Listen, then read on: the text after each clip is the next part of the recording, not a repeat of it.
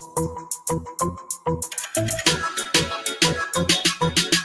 don't need Netflix, you don't need cable. Hop on YouTube, welcome to the hood table, where we chop up local and global events vocally. You don't really wanna miss out on these conversations. Just joke a little, laugh a little, get that wine in your system, fill your glass a little. Expose current events, talk trash a little. You never know, these opinions might clash a little. They addicted to the content, got them binge watching. You don't like it, then you want invited. Bet your friends watching in the house and in your job parking lot before you clocking. They don't wanna miss a second of this HT content. Everybody think they got something to say, so it's an open invitation, bring it to the table. But if you come whack, just know we ain't buying in. We gon' probably turn your back and tell you sorry, try again, Yeah, welcome to the hood table. You don't need Netflix, you don't need cable. Yeah, welcome to the hood table. You don't need Netflix, you don't need cable.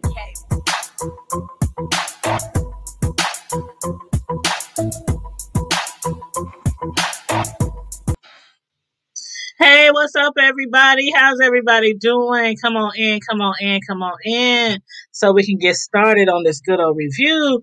Queen Sugar, and let me I thought I had my other mic plugged in, but and also right after this, I will be doing a review with Deanna Irvin. So we're gonna get this together real quick. Like, I got like 25 minutes to do this review, okay? So I'm just going to do the review. I'll be looking at the chat, but I might not have a lot of time to, talk to y'all. So on that note, we're going to get right into it, okay? We are reviewing Queen Sugar, Season 5, Episode 6, and it was called, this is across the bottom of the screen, May 27, 2020, okay? So, this episode 6, started right at the top of the show. We were taken back to that moment in which we can also vividly recall, the George Floyd murder. And just listening to the cast who were all tuned in to that breaking news story, which we have already heard over and over again, it put me right back there on that day. The day that George Floyd begged for his life and pleaded for his mother to save him. And I couldn't help, like probably others, I couldn't help but to become once again full of emotions, enraged, angry, upset. Looking back at that, and like everybody else on the show, they felt the same way. So yes, that's what we're going to be discussing today, is the way the cast members reacted on Queen Sugar at the murder of George Floyd. Now, the reactions of the cast members just made it seem like it all just happened yesterday. Each of them was either angry, sad, or confused, or all of the above. Micah was even brought back to the time when he was arrested a few seasons back. And seeing and hearing how painfully George Floyd died triggered some very hateful emotions that he had from his own arrest. Now, not only that, but Micah was also well aware, just like Floyd and the others, it could have very well been him that died for no valid reason at the hands of a cop. And let me just take a sip real quick.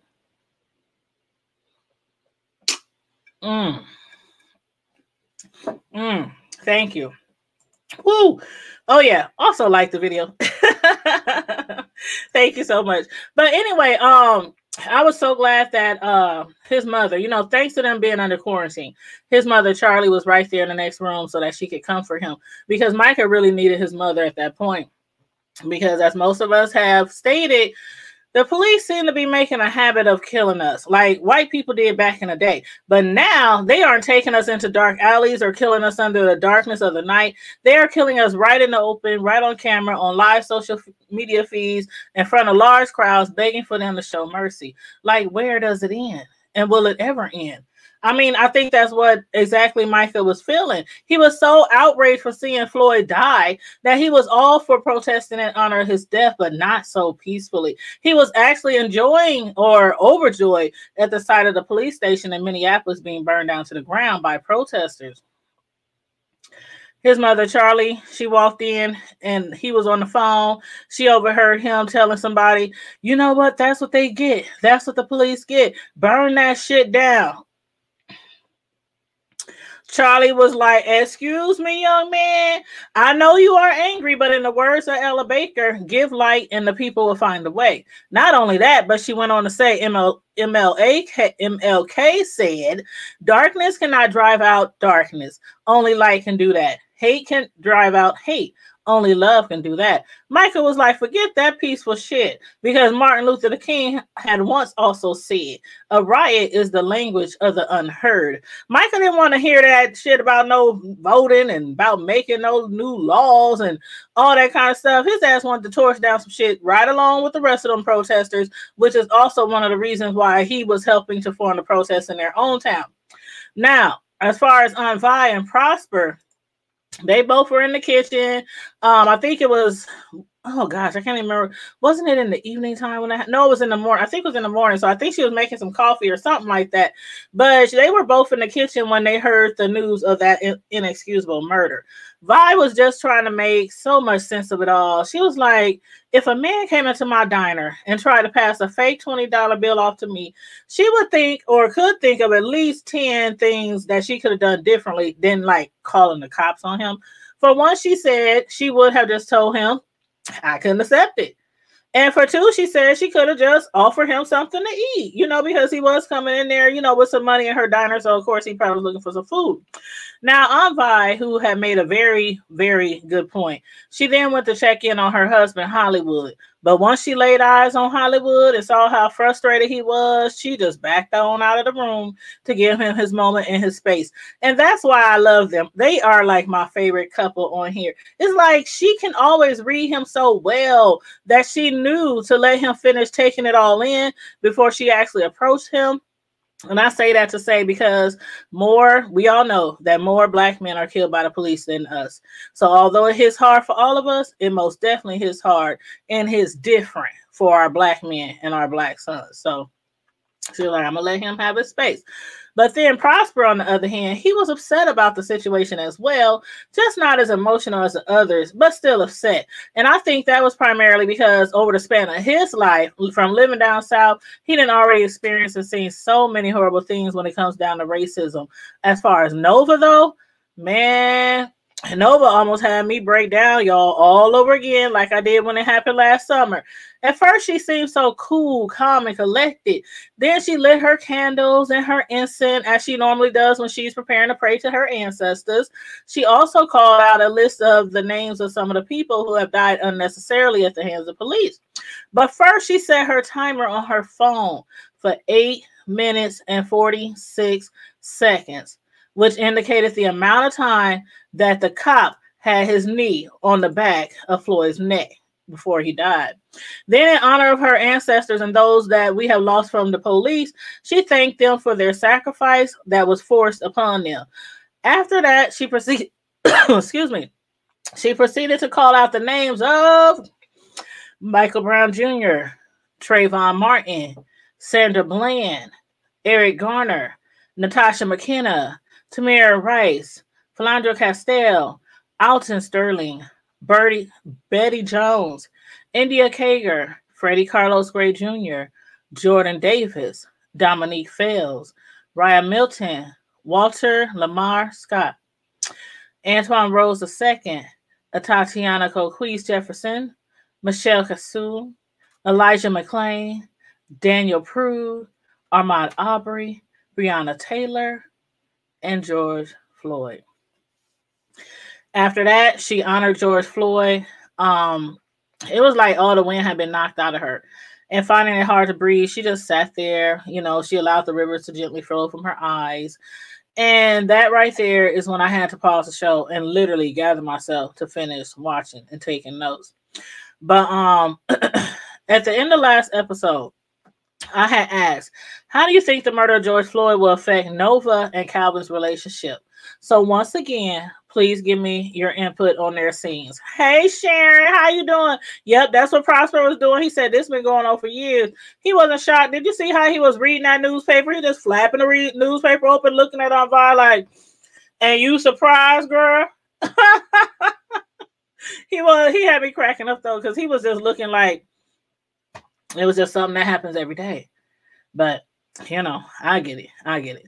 But in this episode, Nova was obviously upset at Calvin for his lack of understanding. It wasn't that Calvin wasn't upset because he couldn't empathize on the same level as Nova.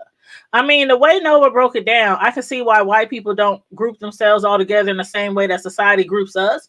Still, Calvin seemed to not be taking it all in. His daughter was, though. And why do y'all believe that? Why do you think that is? Me personally, I think it might be because of her age, maybe. Because younger white people do seem to be the ones who are more likely to fight right beside us when it comes to Black Lives Matter. I don't know. Y'all let me feel about how y'all think about his daughter. But when Nova stood in front of Calvin describing to him how us as a black people, when we see black people do something really dumb or illegal, we sometimes do feel ashamed. However, Calvin, not thinking of him and white people as a whole, doesn't feel any shame for his people when seeing black people murdered by police brutality. But again, his daughter understood. Despite that, Nova, she didn't want any understanding from his daughter. She wanted it directly from Calvin. And like that scene, I mean, it was so telling. It like told everything. Like Nova was crying and praying, and Calvin, he was in the living room watching some fast action television show or movie with people shooting and guns and everything. And he was smiling ear to ear when Nova approached him. It was like as if a black man just didn't get murdered by the police on a live social media feed. He just didn't get it. He didn't get it. I didn't think that he didn't want to get it. He just, like some people, I don't know, child. But anyway, while all that was going on at Aunt Vi's, Charlie's, and Nova's, Ralph Angel and his new wife, Darla, was on their honeymoon consummating their marriage. Darla had even bought some sexy lingerie. She had some music playing for him. She was dancing around and stripping for him. Then, after making some good old love, they did a little skinny dipping in the pool under the moonlight. No, for real. They didn't do no skinny dipping. I don't think so. But they did take a dip in the pool under the stars. Ra had actually suggested them doing that, knowing that Darla would enjoy it. But once back in their room, Ra got a call from Hollywood asking him how he seen the news. Ra was like, looking like, I'm over here trying to enjoy my new life with my new wife. And you calling me talking about have I seen some damn news? They wasn't trying to be watching no news. Maybe some porn or something, but not no damn news. But Ra did, however, turn on the TV, though, and from the moment he watched the replay of the murder of George Floyd, he was an emotional wreck. Ra, he just sat there in total disbelief, unable to form any thoughts on why or how that could have happened. But since he was on their honeymoon, he was like, you know what? We here. They there. He just gonna have to figure out, what's going on or how to deal with that once he returned, back home. He didn't want like the evilness of the world to ruin their wonderful honeymoon. But on the flip side, though, Darla, she was ready to head back home right away, like return right back to the comfort of their home and right back into the arms of their son. And to me, I could understand why she was so pressed, to return back to their son, Blue. She just wanted to hold him in her arms. She didn't know if he understood what was going on, if it was affecting him or not, or if Aunt Vi was keeping him or shunning him from everything that was going on. So she just wanted to get back home to him and make sure that he was okay, like all of us did. Every time something happened like that, I know I'm not the only one who called my sons and say, did you hear what happened? Are you okay? Where you at? Are you safe? It's just something that we do as a people. But Ra, he clearly did not want to go back home. But he might as well learn, starting right now, that in a marriage, a happy wife makes a happy life. So he went ahead and took his wife home. But y'all, when that white boy saw Darla in her Black Moms Matter shirt, tell me what y'all think. Tell me what y'all think, what you thought. He had some nerve asking her, how would she like it if he wore a White Lives Matter shirt? Girl. He was like, my mama's life matter too, which Darla said, and she was correct. It was very redundant. I was like, if that white boy don't get his ignorant ass back into that vehicle, I was afraid Rob was going to dump that gasoline all over his ass while they was at the gas station. Ross said, you don't want this smoke, boy. You better finish pumping that gas and go on somewhere with your punk ass. I get a kick out of every time Raw curses because I think in real life, I really don't think Raw curses. It just don't sound right. He was like, punk ass. But anyway, I was like, you tell him, Raw, you tell him, get your punk ass out of here before his new wife have to witness him dog walking the shit out of his ass. But then just that quickly, I was like, okay, Raw, Darla's right. Leave that man to his ignorance and let's just head back home, because I would hate and she would hate, for him not to be able to return home to Blue to explain to him why things like that keep happening to us before something actually happened to him. So when he did make it home, Raw and Darla, they, just like we all have to do, black people, that is, they sat there and they started teaching their son what to do when they are stopped by the police, or what to do when somebody who doesn't love you the way your parents love you treats you wrong. Because one day they will be stopped by the police. And I think that's true. I think every black man ends up getting stopped by police. My children, both of them sons, they've been stopped by the police at least once. Okay. So you know what it is, black while driving, BWD. It's real. He said the man at the gas station was doing the most he could. You know what? Hey Betty Boo. You said the man at the gas station was doing the most he could have just said nothing, but you know how it is. Okay. y'all probably seen me before wear my black shirt that says I wish a Karen would. I wear that shirt almost every time I go to Walmart. Okay. And I wish somebody would. And I do mean that, literally. So, but along with that, they also was telling him, the most important thing was just trying to stay alive and doing something special with his life, which is also some great advice. But it was hard watching Darla tear up from hearing Raw have to literally explain to Blue some of the ways to try to stay alive, including never running or turning your back on a police officer. That's a big one. Even though people have done much less to get killed, but that's still a big one. So anyway, after hanging up the phone for Raw, Hollywood started to board up on Vi's shop, just in case any protesters took to destroying any of the local businesses. And Vi, who couldn't understand why anybody would want to harm her establishment, was thinking, there's no need for these precautions. I can't wait till the next episode. But when she opened Hollywood's toolbox and found that gun, y'all, I was like, now, Aunt Vi, for real, you were born and raised in the South. You know exactly what racism looks like. So why the hell did she get so bent out of shape at the thought of Hollywood owning a gun? I'm like, in some parts of the South, it's legal to walk around with a gun displayed on your hip, letting somebody know that you got that heat. Not up here, though. Not up here, though. You can have a gun up here, of course. But just like I had to do, if you want the CCW, the carrying a concealed weapons license in order to carry your gun outside of your home, that's what you have to do. But even still, the key word is concealed. You can't just walk around up north with no gun in your hand, or just, even if it's on your hip, you got to make it sure it's absolutely covered, or you could get locked up for, displaying a firearm. You know what I'm saying? Or eventually lose your license for not keeping it concealed. But yeah, you said compliance. Hey, thank you. You need that shirt, Sharon? I sure got that shirt, and I wear it almost every time I go to the doggone Walmart. But yeah, Vi, she soon found out that Hollywood has owned that gun for quite some time, and it's for their protection, and then learning that she couldn't fathom, why would Hollywood have a gun anywhere near her? Long ago, remember, she had made him promise to never bring a gun into her home. And actually, she has never wanted a gun into her home, especially after she went through what she went through with her first husband. But after hearing his reasons, especially when he said that if he ever got, he would want the world to know that he loved somebody and somebody loved him enough to let him fight for their chance to live. And I was like, child, Aunt Vi, girl, that man ain't gonna ever harm you. So just allow him to have that doggone gun. And if you have to, make him keep it locked up, if it'll make you feel more comfortable. But I'm sorry, I believe everybody should have one. That's just me. That's why I got my concealed license. That's just me.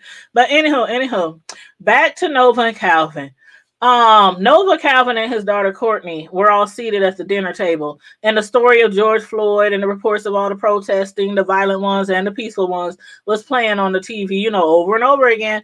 And Calvin had suggested that they record it and watch it later, to which, of course, Nova has said no. She wanted to keep up with everything that was going on without missing any new developments either, because it was very critical for her, because she was writing a story about it in her article.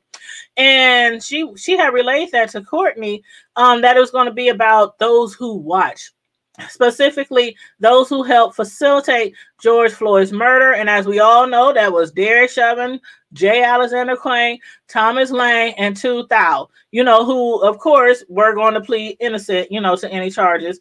But as a matter of fact, you know, for the sake of the article, she asked Calvin how he felt as a cop when he watched some of his fellow officers beat up a black boy when he first became a cop. Because 20 years ago, as a rookie, he had watched his fellow officers beat up a black kid who had stolen a candy bar. He did ask the officers why they had to take it that far, to which they responded, "It's a down payment." And we all know what that means. But upon hearing that story, his daughter Courtney could not comprehend how her own father would allow something like that to go down right before him, even though he was a rookie. And she had every right to inquire and question her father, because rookie or vet, wrong is wrong, right is right. You know what I'm saying? You said you don't walk around with a gun. I don't leave the house with a... Oh, you walk around. Thank you. I don't leave the house without it. Oh, you know what? I was at home earlier today and I had my front screen, my door open with the screen door lifted, you know, so I can get some fresh air while I was watching my TV shows to do reviews. And my son said, "I'm about to leave." And I said, "Well, leave the door open." He said, "Well, you need to go get your gun." And I said, he said, "If you're going to leave the screen door open and your big door, you better get your gun." So I said, "Okay, go grab it for me." And he brought it to me and he put it on the table next to me. And he said, "Bye, I love you." And he walked out the door. So Betty White, we don't play about that either. Okay. We stay strapped. But yeah, right is right, wrong is wrong. But y'all need to tell me, please tell me your favorite part of this specific episode. Like, my favorite part was kind of at the very end when Hollywood, he was lying in the bed with Vi, you know, later that night. Prosper was asleep and they was lying in the bed, you know, talking. And he said the whole thing about George Floyd was bad. But he said, my God, when he called out to his mother, she was the only person that he thought might save him. He said, "Do you understand what it is to be a grown black man and all you have to protect you is the love from your mother?" And she's already passed on. George's mother already passed on. He said, Hollywood said, "Did you think that maybe George, he felt her in those last moments? Did you think George saw her in his final moments?" And on that note, make sure you like and share the video. Subscribe to the Hood Table. Be safe, be blessed, remain vigilant at all times. Come right back here in about 5 more minutes because I'm going to be with Deanna Irvin and we're going to be reviewing Bell Collective Reunion Part 2 on my channel. So come back and don't forget to keep it hood. Bye.